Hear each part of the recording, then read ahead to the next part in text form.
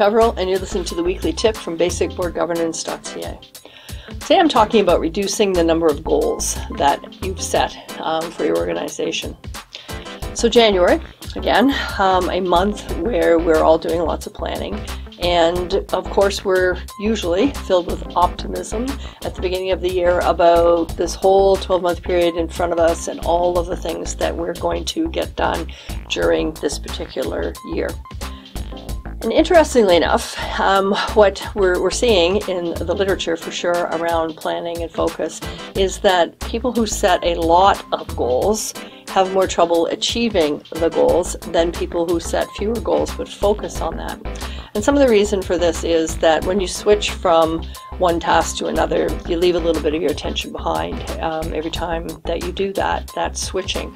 So there can be some real benefits to focusing on one thing, particularly as a group. To get an entire group focusing on one thing, you may find that the goals are achieved more easily.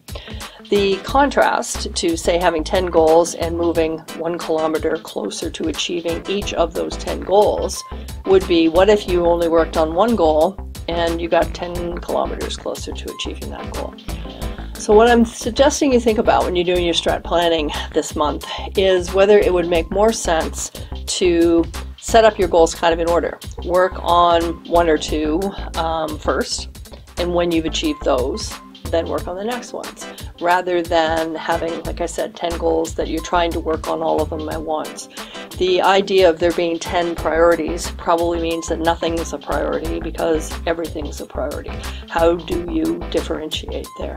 So take a little while in January when you're doing your strategic planning and see if it wouldn't make more sense to sequence your goals rather than starting working on all of them in January.